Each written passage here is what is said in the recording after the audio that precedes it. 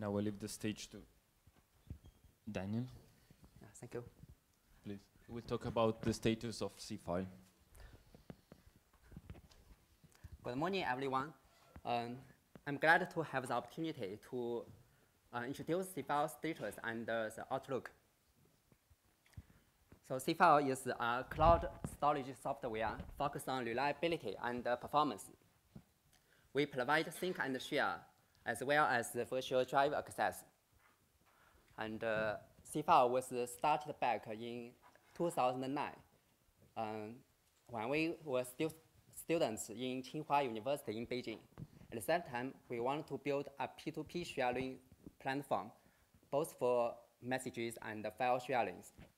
But later, we changed the architecture design to focus on file sharing and use a centralized architecture.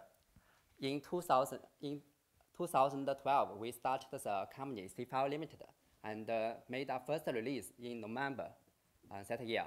And in October 2013, Wuppertal Institution in Germany became our first educational customer in Europe. The important feature for them is end-to-end file encryption. And in the next year, Mainz University began using Seafile, and we began to work together closely to provide features important to educational institutions. And currently, there are near 20 educational customers in Europe and North America. So this is a map of Seafile Community Edition. We have two universities from Finland and Hamburg University and Mainz University in Germany, and INRIA and the University of Strasbourg in France, and MC Master University in Canada.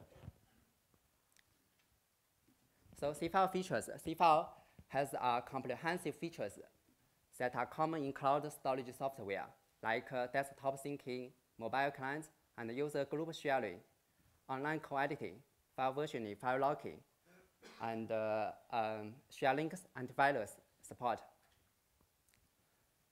So Seafile we have some features special for educational institutions, such as shiftless authentication and role-based feature control. You can have guest roles, staff roles, and student roles.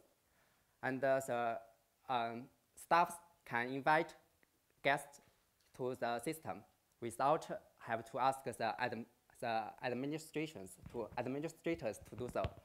And we support multi-institution administration and the client-side encryption and the drive client for working on workstations. The multi-institution administration is for use cases such as multi-universities using the same Seafile instance. So we get the user's institution from the shiftless attribute, so you can know which institution a user belongs to.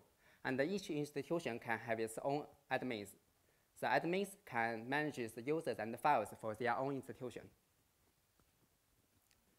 For the client-side encryption, users can create encrypt library in Seafile, and the files put in the encrypt library are encrypted first before uploading to the server. So even the system admin can't read the file content. So this is suitable for public cloud storage or semi-public cloud storage, such as storage used in universities.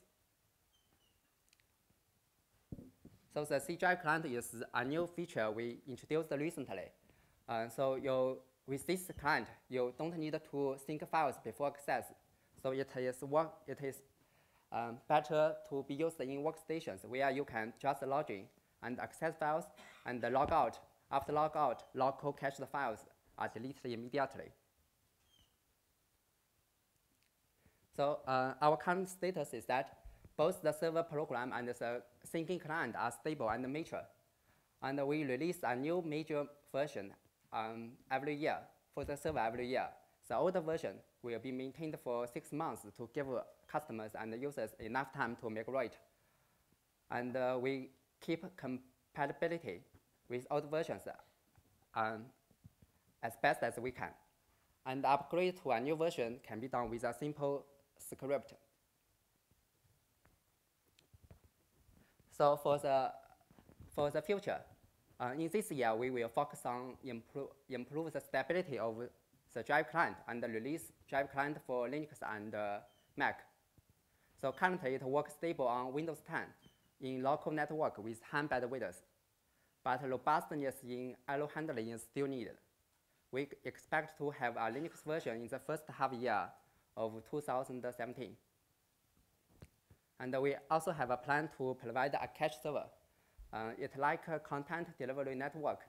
It is for geologically distributed institutions where the network between multi-sites are limited. So files will be cached to local server, and authentication will be performed at the local server before access. And it will be transparent to end users. For the server side, we will focus on adding features according to feedbacks from customers, but we will keep it lightweight and easy to maintain.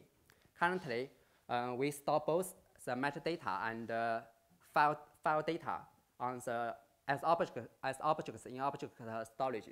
So there is no big database is needed, and no database turning is needed. So it is interesting to compare the architecture of Seafile and with the architecture of Sandbox.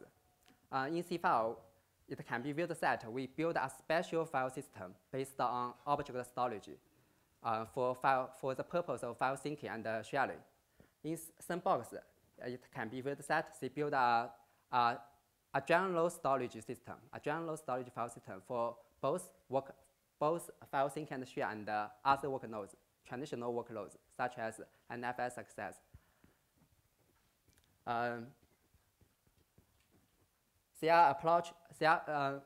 In Seafile, we offload the generating of metadata into the clients. So the clients will generating file hash code and other metadata and upload to the server. So this task is CPU intensive. So we offload these tasks into the clients. This is another reason why Seafile has a better performance. In Sandbox, the server use all in memory structure design. So all the metadata are stored in memory, and so the performance is also okay. So compared to Dropbox, as we learned yesterday, they also have a bigger metadata stored in database, but they have a special team, a dedicated team for doing database sharding and other optimization. So the performance for them is also okay, but it can't be used in most universities because in most universities you have limited staffs and you have a lot of system to maintain, and the time is limited. So thank you. Okay, thanks. Thanks, Daniel. Are there any questions? Okay, let's start with Danilo. Hi. So I saw one feature which is very interesting, is the client-based encryptions of the files. So you encrypt before uploading into the storage.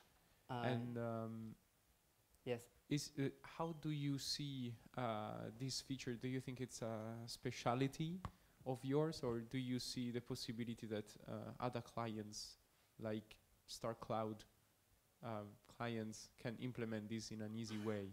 Was it a lot of effort to put in this feature?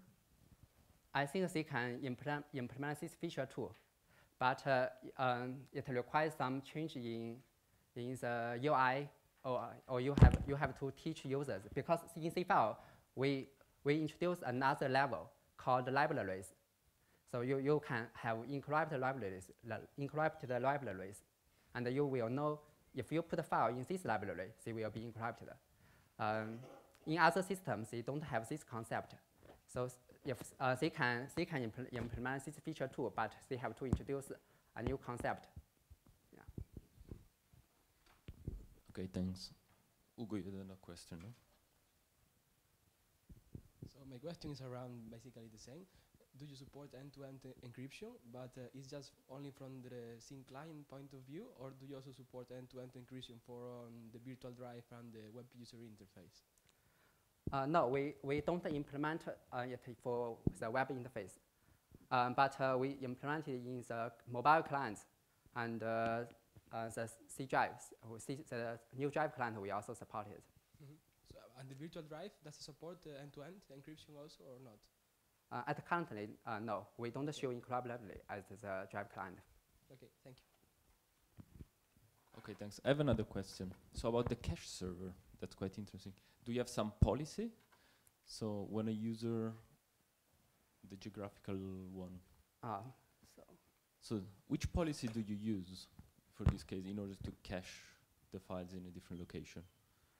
The policy currently we think is that when the file is uploaded at that site, it will be cached and it will be based on the access time, the last access time.